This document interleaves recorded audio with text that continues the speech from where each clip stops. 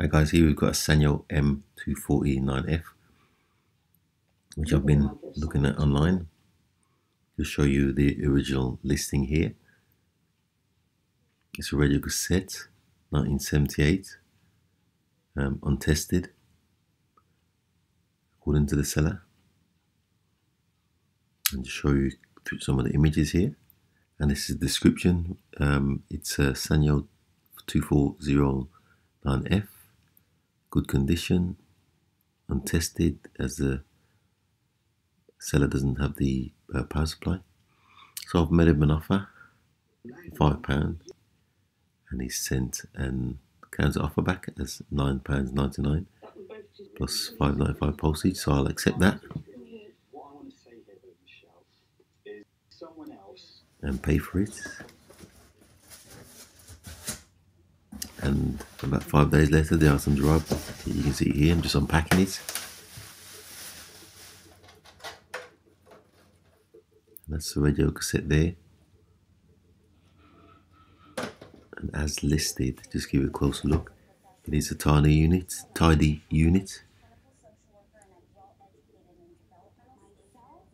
So look at the top here. Cassette buttons. Got FM, AM, and the tape switch. And then you got tone and volume. So if you have a look at the back here, also stated by the seller that there's been a battery leak in the battery compartment. You can see here it's all rust where the battery's been left in and leaking, so I will have to have a look at that. See a lot of rust there along the contacts.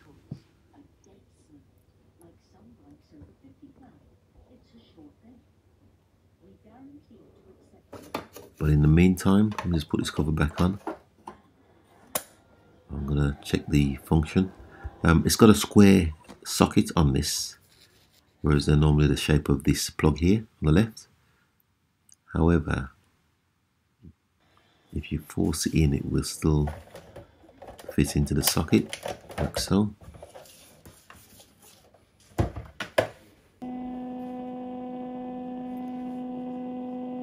And I've got it switched on, and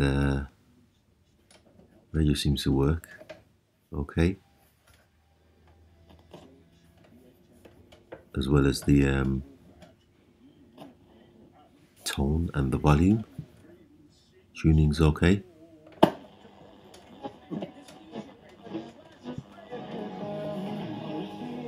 $5.65 equivalent on it. Right.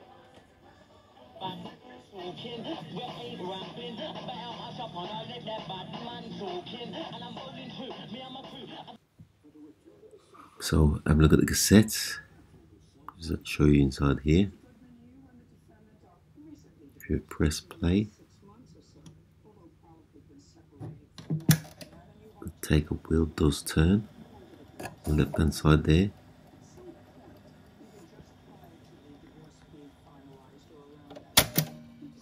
However, if you press rewind, I think there's a problem with the belt because nothing's moving, and as you can see, it's intermittent. You can actually turn it with your finger, stop it and start it. It's not supposed to be like that, obviously.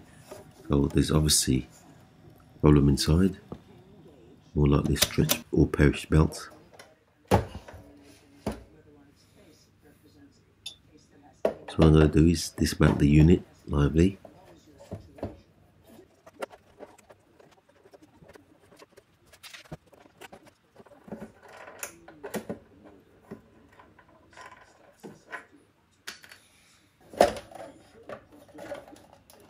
You can see me just taking the back cover off here.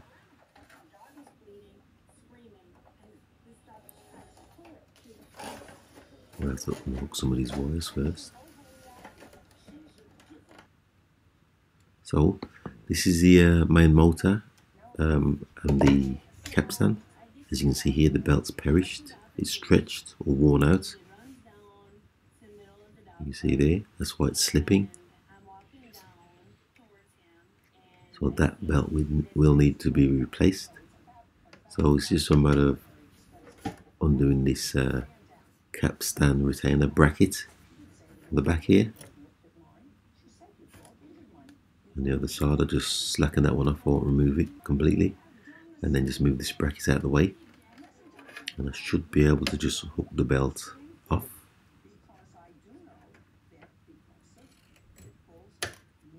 And that's the old belt removed. And I've got a selection of belts. And I found one that looks like a decent size, so I'll just fit that in place. Just fit the new belt on there.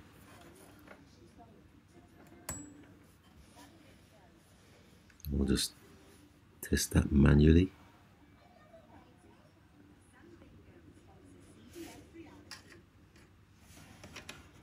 See, it's a lot better there.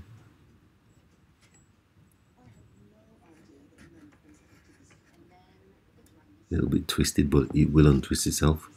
So it's just a matter of putting the capstan retaining bracket back over and just tightening that back down.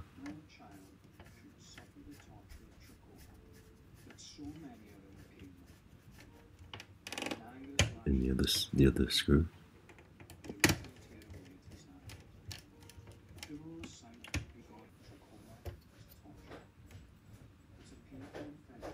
That seems good. I'll just plug the power in and test it. And it's running fine, but there's another belt under here. Can you see it waving around? That's also perished. That will need replacing as well. So I've had to remove the capstan retainer once again. I've got to remove the retainer for the capstan. The cassette door just unclips like so once it's open, and then there's a little retainer, little plastic retainer for the capstan. Let's get a close up here and show it you. Little retainer there, just pull that off. Keep it to one side because it's going to be put back on. I'll just take that little capstan retainer clip off, and as before, I've got to remove the bracket. And I had to lift up the PCB as well to gain access to the capstan because I've got to remove it. And here you can see me just removing the capstan. Bit of a tight fit in there, but that's a capstan there. And there's a belt inside here which is perished, you can see it. It's got a triangular shape, obviously not been used in a few years. There's a belt there, that's the old belt. That's the old belt removed. And I found a replacement, which I'm just going to fit here. It's a bit tricky, this one, because this belt fits around 2 rollers and the capstan. So I'll put the belt in place around the 2 rollers. Now for the tricky bit.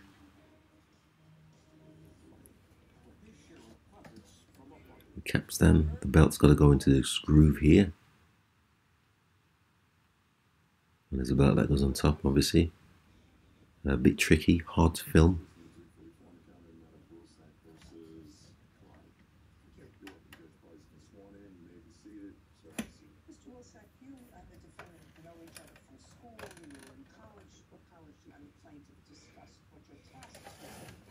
You can see, do the best I can to show you. I'm just trying to fit the belt. I've got it around the 2 pulleys, the 2 white pulleys. Now I've just got to fit it around the groove of this capstan, the bottom groove. Use a bit of tweezers to help.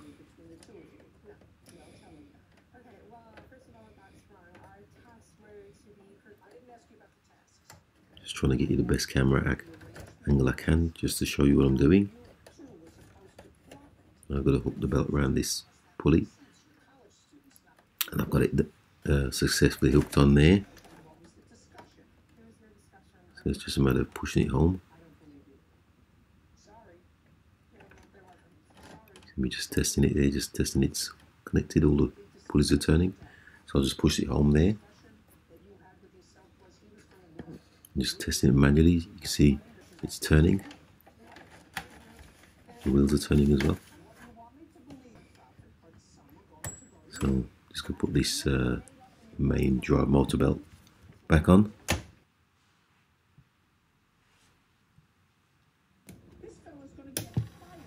Now I've got to test the unit, and you can see here, put the power supply in.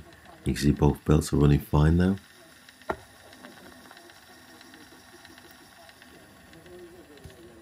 And that seems to be working fine. No more verb, oscillating the belts.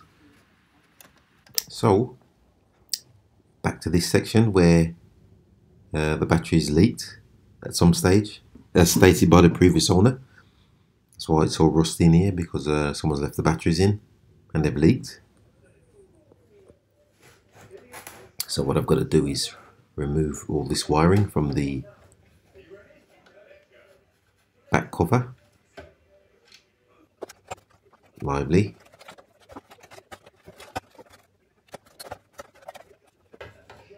And then all I've got to do now is cut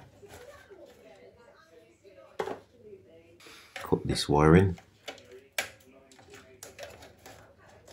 Negative and a positive for the battery. A pair of snips, but there you go. And then now that I've got the wires out of the way, I'm just going to push the contacts out, the spring, the plus and the minus connectors. There they are. There's two at each end. Now that I've got them out, get me a sander on it, sand all that rust away, and then I'm just going to spray it with some WD-40. You can see the spring, just get a little close up there for one of the springs, just sanding it down so that it can make contact. And then I'm just going to clean up the rest with WD-40, and obviously I've got to clean up the battery housing as well. As you can see here, just putting in the bucket, giving it a scrub, and I've got it nice and clean there. So it's just a matter of putting the springs and the contacts back in.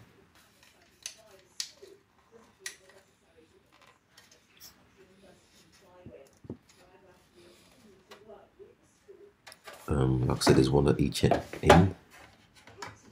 I'll just pull that up.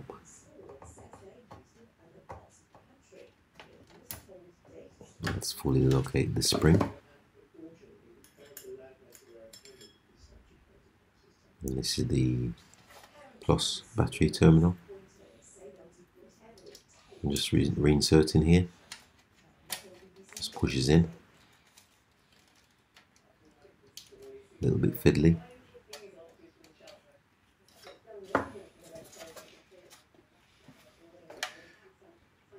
And there you can see both in one side. So all I've got to do is just solder the wire back on.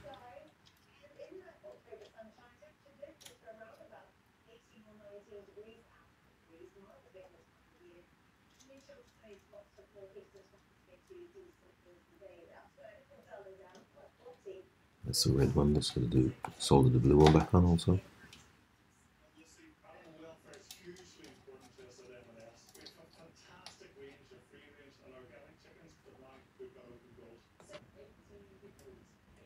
And then the other side, and then as you can see, I've already started to tuck the wiring back into its loom. It's cable tidies. Now that that's done, just got to put the transformer back in. It's only one screw holding it in. Just fast forward this section for you, a bit long.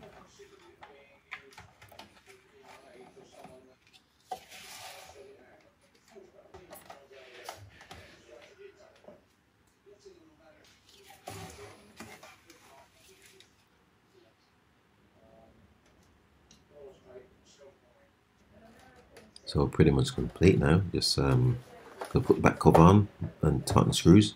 Put screws back in. Screw the unit back together.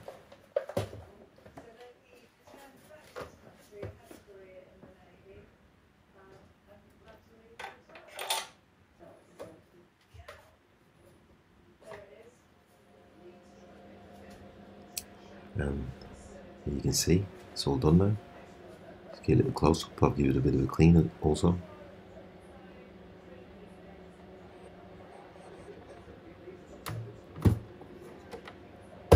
That's what the back looks like.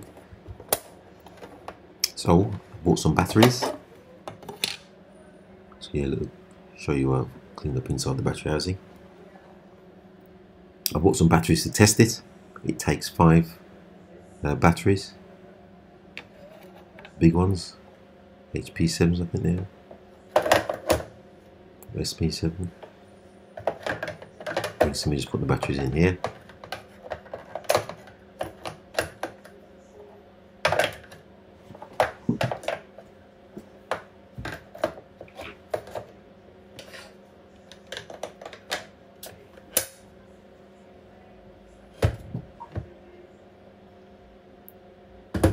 D-size batteries.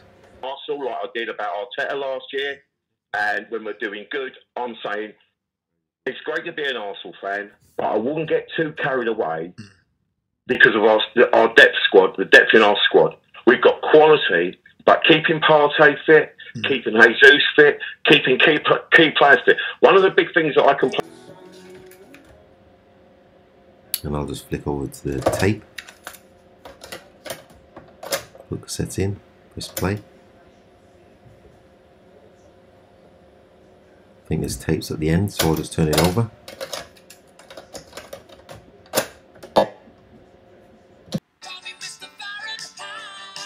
And that pretty much concludes. Thanks for watching once again, and please subscribe.